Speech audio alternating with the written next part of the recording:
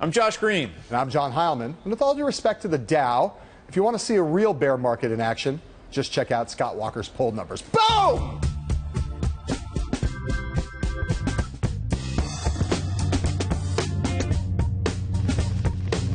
Neck grab right there. That was your neck grab. D's nuts. I'll factor in. All right, happy National Waffle Day, sports fans. In our lineup tonight, a Joe, a Jeb, and a Donald. But first, another Joe.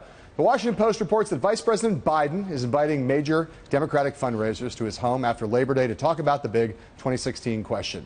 He also met with Senator Elizabeth Warren over the weekend. But the buried lead is that Biden has moved his deadline to decide about running to late September/early October. That's about a month later than he originally planned. Josh, my question for you.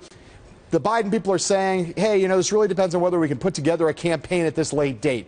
My question is whether that's the real thing he's looking at or whether he's really looking more at the potential unraveling of Hillary Clinton's candidacy. No, I don't think so. We've known for, 20-odd years that Joe Biden desperately wants to be president. He's tried again. But the real factor in the race is Clinton too powerful a force to present some kind of a course to victory? The longer he waits, the harder it gets. And already, even amidst all these Biden trial balloons, you have anonymous advisors saying, geez, we hope he doesn't do it. He's going to embarrass himself. I think ultimately Clinton's strength, even with the email controversy, is going to dissuade him from running. But I think it all really comes down to Hillary. There's nothing I like better than to be in the disagreement zone with you, Josh. I think that a huge factor right now is that the people around Biden who do want him to run, there are others, no doubt, who are wary that he would get into this race and get slaughtered, and they don't want to see him end his career that way. But among those who want to enable him to get in, they are telling him now, and that includes some people very close to him, look, this thing is moving in your direction.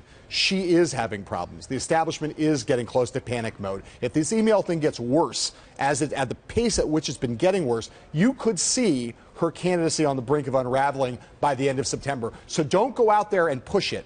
Wait back, see what's going on. That's what the delay of this month is, to see how bad off she is come late September. You'll be sad to know that I actually don't disagree with that. I think there's nothing wrong with putting in place a campaign in the event that she collapses. But again, going back to my original point, it's all dependent on Hillary.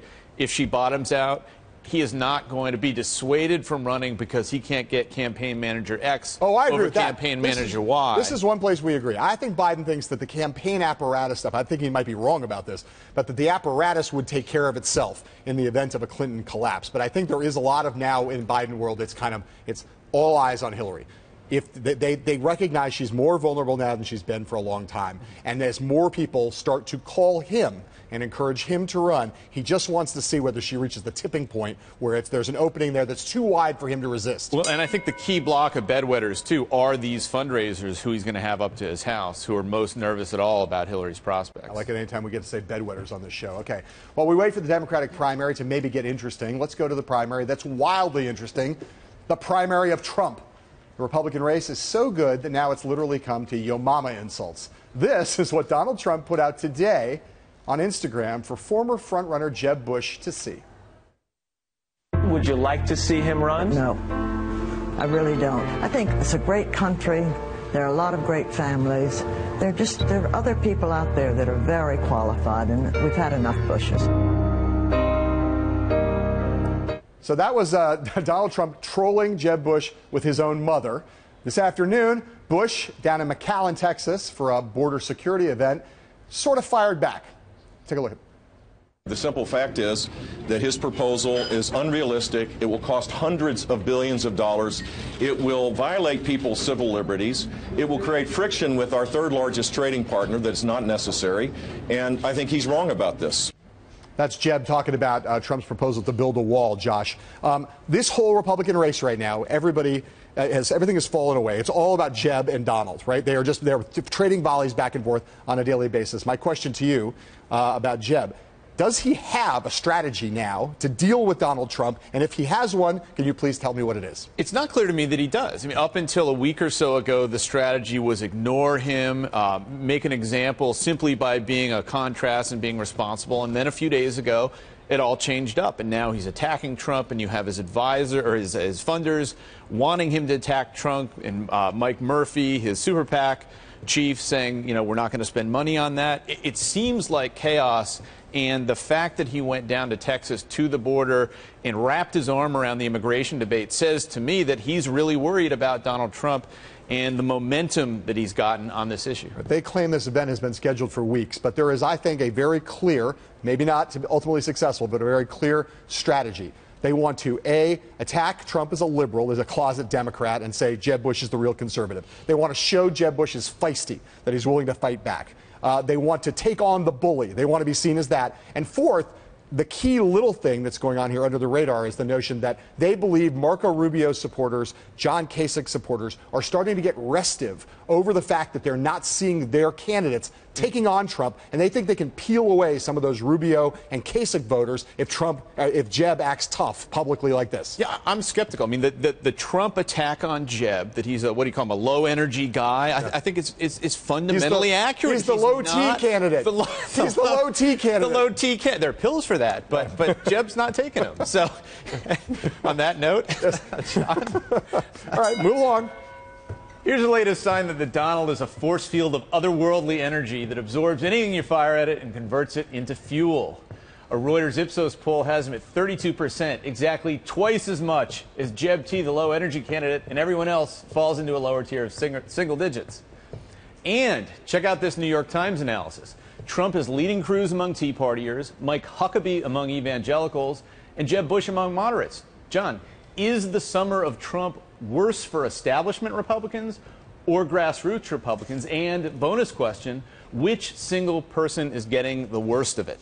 Well, first of all, Trump is apparently, he contains multitudes. He's a big tent. He's appealing somehow across the ideological spectrum on the basis of the force of his personality. I think the conventional wisdom has been that it's the candidates in the grassroots lane, the Ted Cruzes of the world, the Mike Huckabees of the world, not being able to get air. Those are Trump voters. But now we see that Trump's voters are all over the map. And I think the people who are getting hurt most, Scott Walker, Marco Rubio, two guys who used to be top-tier candidates. Now they are no longer in the top tier. Their fundraising seems to be suffering. You hear around New York City a lot of donors who were interested in those guys, who have looked at and seen the way that they've crumbled in the face of Trump, and they're like, I'm not going to write a check to Marco Rubio, Scott Walker now. Don't disagree. I've got two other candidates. So I think the big loser here is Chris Christie. Chris Christie was already losing, but all of the oxygen and the whole character type of the bombastic, tell it like it is, bigger than life Republican. Not politically correct. Not politically correct has been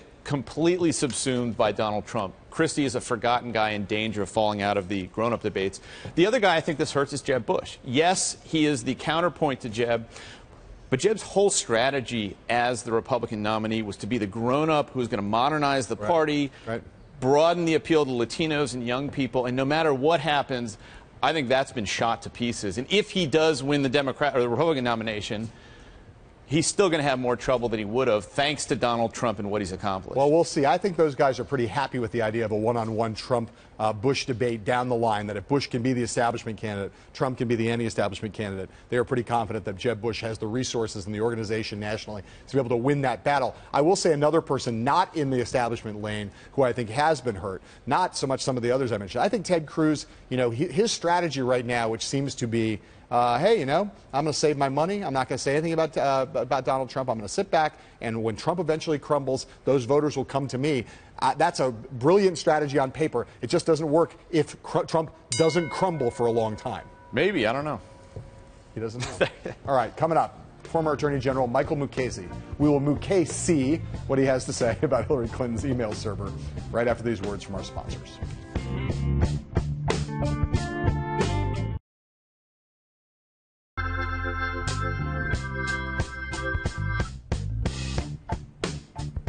Our guest tonight is former George W. Bush Attorney General and current Jeb Bush advisor, Michael Mukasey. Mr. Attorney General, thanks for coming on the show. Good to be here.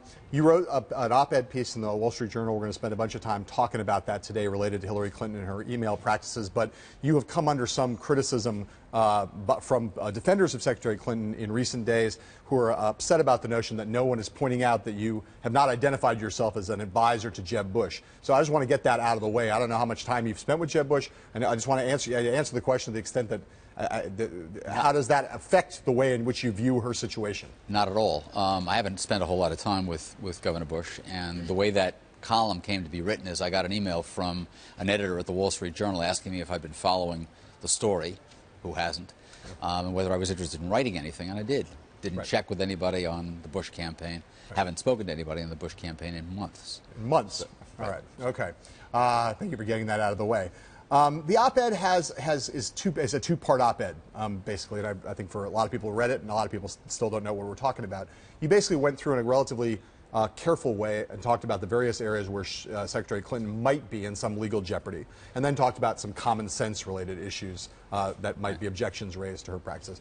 The things in the legal area, one related to keeping classified material in an unclassified location, another to potentially destroying public records, another to the Espionage Act and grossly negligent loss or destruction of information related to national defense, and finally the destruction of any record, document, or tangible object with intent to impede or obstruct investigations or justice. Right.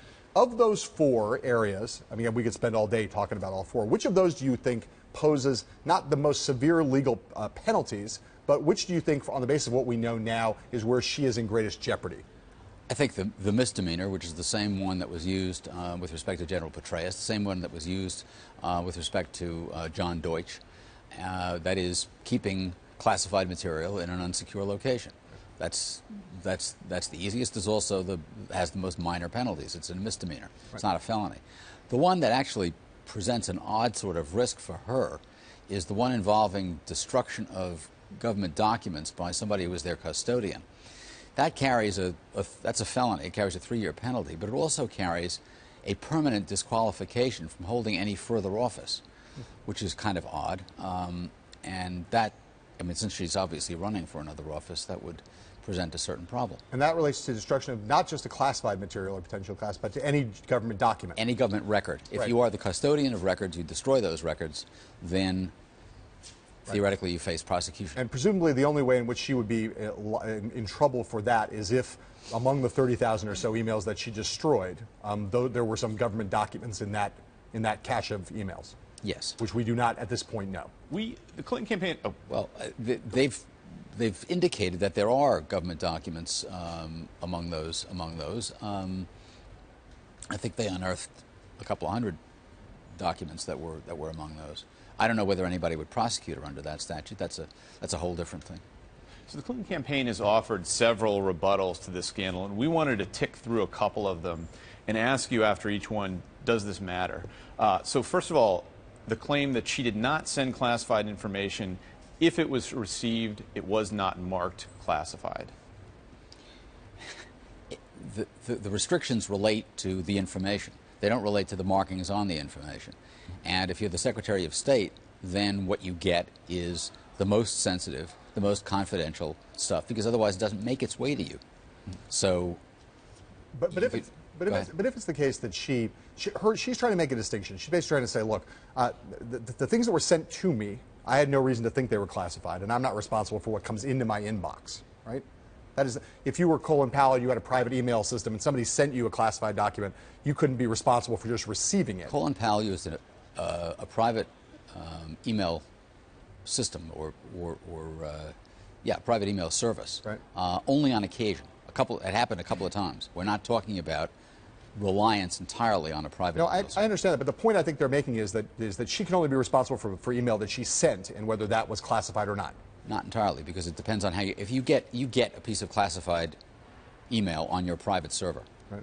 Your first obligation is to take it and stick it in a secure location, i.e. on a classified server, tell your IT department about it, and possibly wipe it off your unclassified server. There's no indication she did that. Another Clinton rebuttal has been that the Secretary only deleted personal emails and had the right to do so. No doubt she had the right to delete personal emails.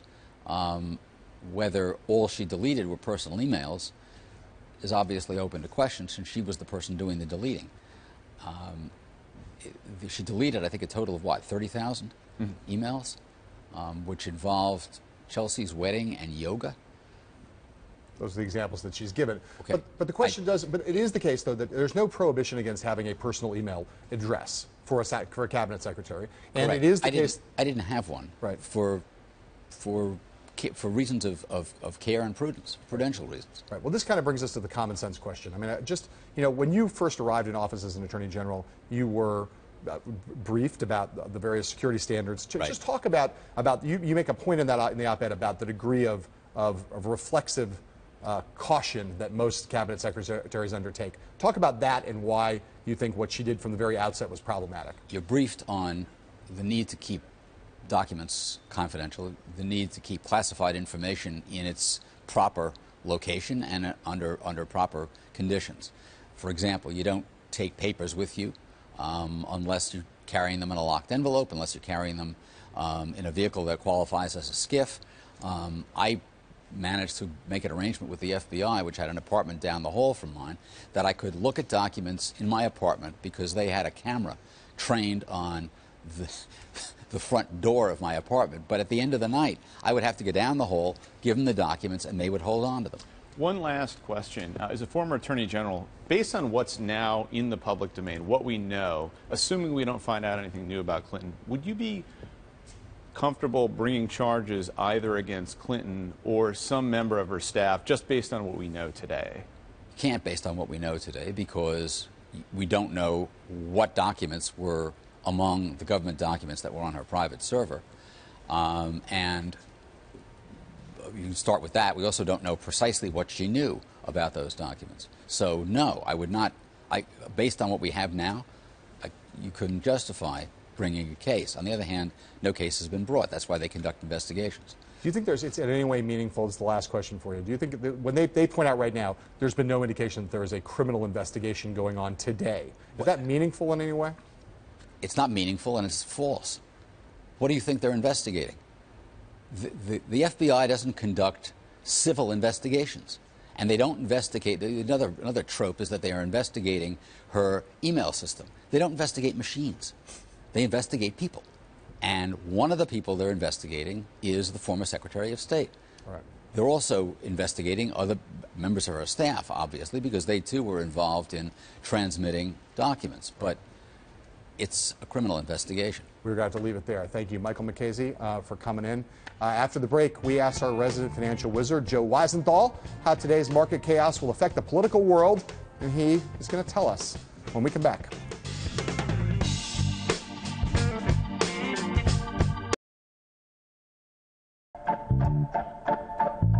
Frankly, I'm the one that says you better start uncoupling from China because China's got problems, and they have big problems, and they're bringing us down. As the Chinese markets tend to have a correction, which they're doing right now, it's going to have an even greater effect because this president doesn't know how to say no to spending, doesn't know how to say no to a bigger and more intrusive government.